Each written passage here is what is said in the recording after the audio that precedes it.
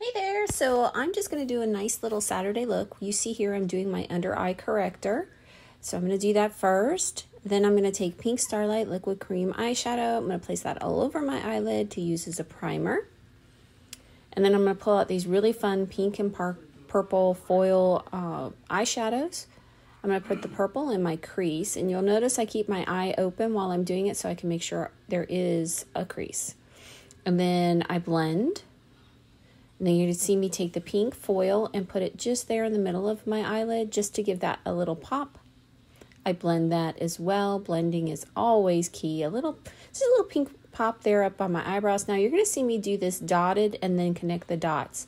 That is how you're going to get the most pop for your liquid eyeliner or gel pen. This is my lash primer to make sure my lashes are conditioned.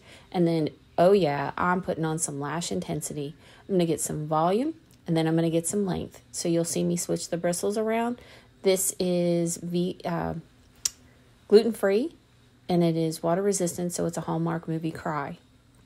I'm going to see my mom today, so I want to look cute and make sure that I don't have any issues. This is my CC cream. Now, CC cream is going to give you anti-aging, anti-acne, moisturizing, oil-absorbing, and anti-redness. Oh, by the way, warm and cool to your skin tone. This is our At Play Sculpting Contouring Pen Crayon. I did it in Sculpt 2, but I blend really well, so I get the effect that I'm looking for. Then I'm going to take my Rogue Rose blush. I'm going to bring it up there just to give a little bit more warmth to my face. I blend. I'm going to take my Light Ivory concealer and just give a little extra pop to underneath my eyes. Nothing major, just a little bit, just to keep it looking a little more.